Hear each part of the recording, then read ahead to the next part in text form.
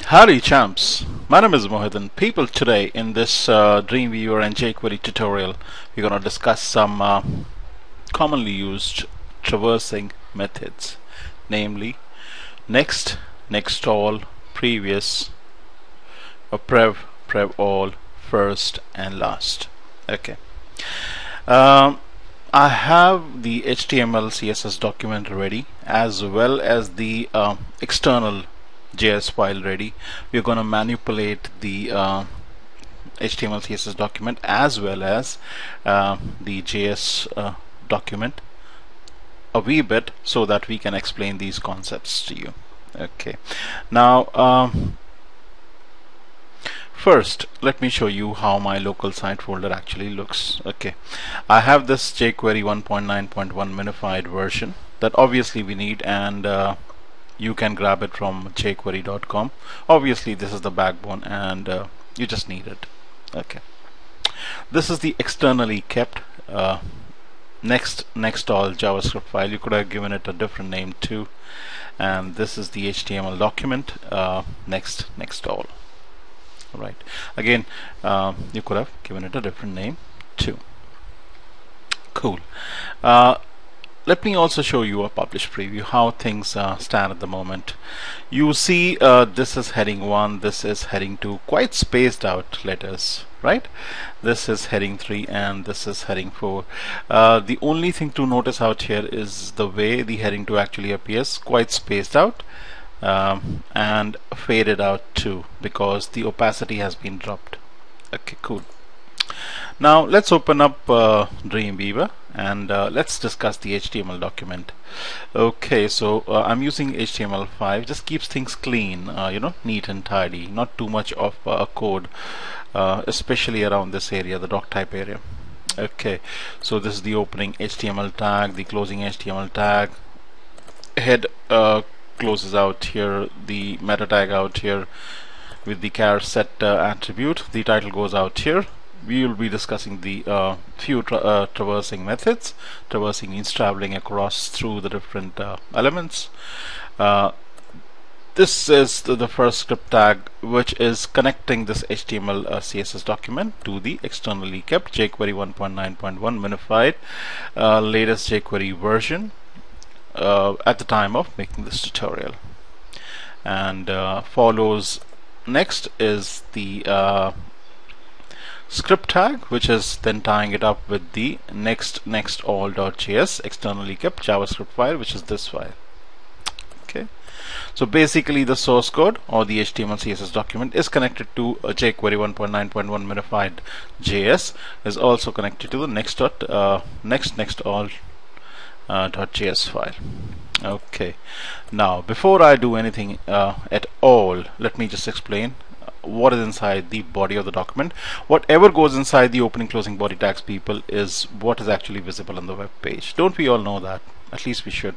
Okay, so we start off with a division, div or a division, which has an ID, a unique ID of 1. The div closes out here in line number 18. Excuse me. I've kept the HTML pretty simple. You have an opening closing h1 tag, an h2 tag out here, an h3 tag, and an h4 tag with some text inside. That's all that is there inside the body of the document. So we have an h1 heading, heading 1, heading 2, heading 3, and heading 4 inside the opening closing body tags. Very simple HTML CSS. And let me create a rule for you. Let me click on this plus button. The contextual selector is set to compound, which is but fine.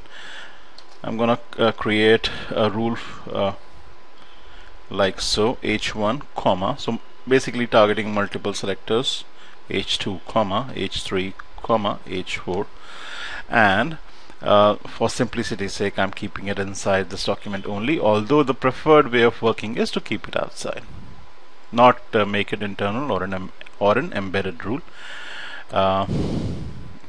Although there's nothing stopping you from creating an internal or an embedded rule. Alright, so creating multiple selector targeting h1, h2, h3 and h4 elements or tags, and I'm straight away gonna head to the border category. I'm gonna make sure that the border is set to solid but 1px. Let's not touch the color at all, that's absolutely okay. As well as go to the block category. The display type by default is block. I'm gonna change it to inline block. Okay, say apply, say okay, and let's just save all, and let's bring up the browser preview. Let's refresh the button.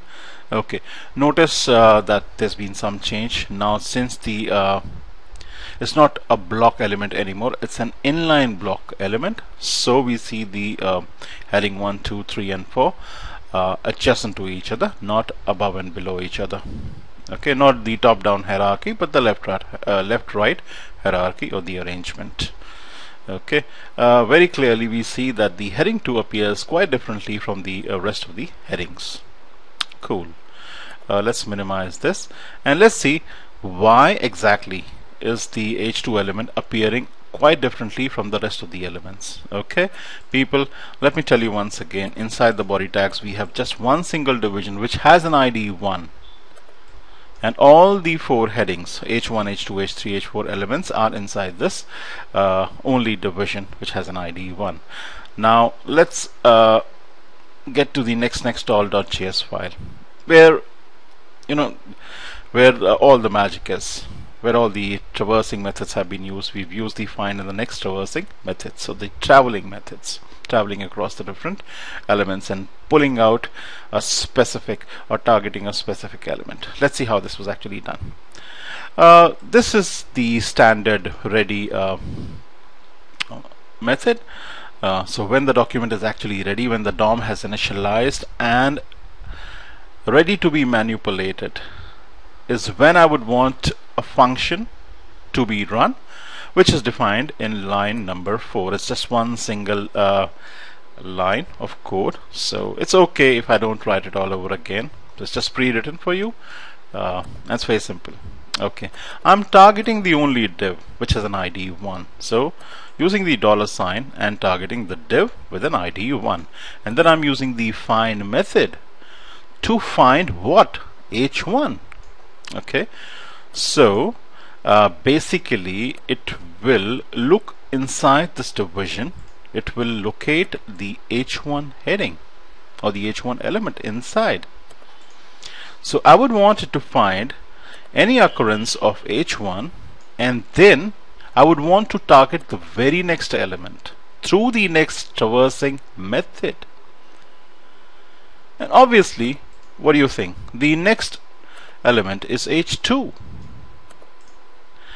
quite clearly, and once it actually locates the next element, which is H2, quite simply, quite obviously it's H2 and nothing else, I would want to use the animate method and animate 3 different properties: the letter spacing, the opacity and the border width. We can animate only those properties which have a number or a value attached to them.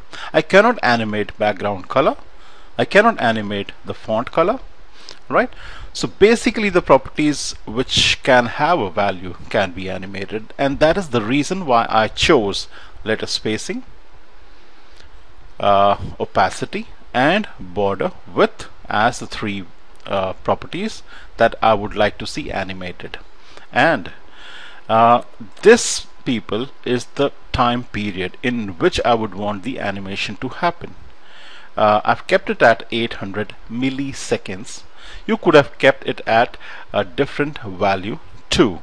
Okay, you can even replace this with the word slow or the word fast as well, right? Or alternatively, you can use a number which actually shows time in terms of milliseconds, as I have done out here. Alright, say save again. Okay people, so now basically looking inside div with an ID 1, locating H1, targeting the next element which is H2, and increasing the letter spacing to 12 pixels, dropping the opacity to 50%, and increasing the border width to 5 pixels is exactly what is happening over 800 milliseconds. Earlier, if you remember, the border width was just 1px. So let's take up a preview, browser preview once again. Quite clearly, it's animating over 800 milliseconds, increasing the letter spacing, the border width, and dropping the opacity quite clearly. Okay, let's dive inside the Dreamweaver document once again. Let's head to the JavaScript file and let's make some change. Now, instead of saying find, instead of saying H1, let's change this to H2. Let's say save all. Let's bring up the browser preview. Let's refresh and see what happens. Okay.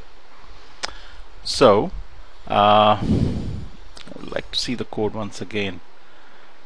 So, yep. So basically, it's targeting the H3 element this time, because what follows H2 or the heading 2 is nothing but the H3. Okay, so I think it's quite clear to you how the next and the find traversing methods actually work. Obviously, if this were H1, excuse me, let's say save, let's bring up the browser preview, let's refresh, and again that's the heading 1 that's targeted, and if it were H4 people, can you guess what would happen? There's nothing following the H4 element, so obviously nothing is going to happen. But if I were to come out here and replace the next traversing method with the prev method, it should work. So it should target H3 that precedes H4. Let's refresh, and quite clearly the heading 3 element has been affected this time. Okay, now let's discuss the nextAll method too. Let's find H1, and instead of saying prev, let's say nextAll with a capital A. Very, very important, people. Let's save, and let's bring up the browser preview. Obviously, all the elements next to the heading 1, all of them, heading 2, 3, and 4 have been affected quite clearly. And if this were H4, and I would say prevAll, obviously H1, H2, and H3 would be affected. Let's check it out.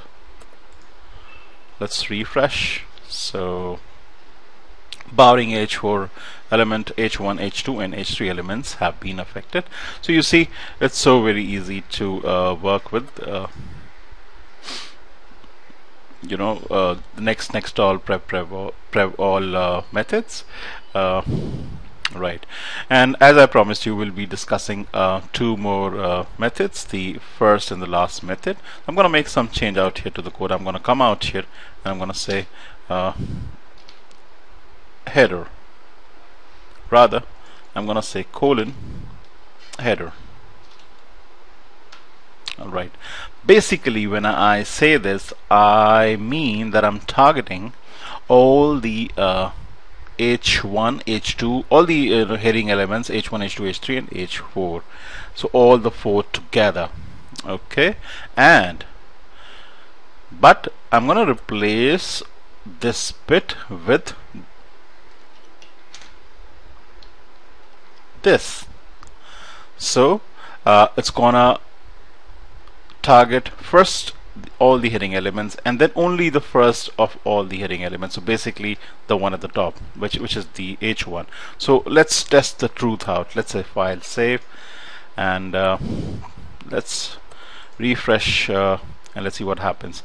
Quite clearly, of all the heading elements, it's just targeted the first element, which is H1. And similarly, if I were to replace the word first with the word last, we all know what's going to happen, right? Don't we? Let's refresh, and quite clearly it's affected only the heading 4 and nothing else. Alright, so people, I hope you learned a lot from this tutorial. We talked about nextAll, prevAll, first and last traversing methods in jQuery. So people, I hope you'll keep coming back for more. You have a good day. Bye bye. Peace.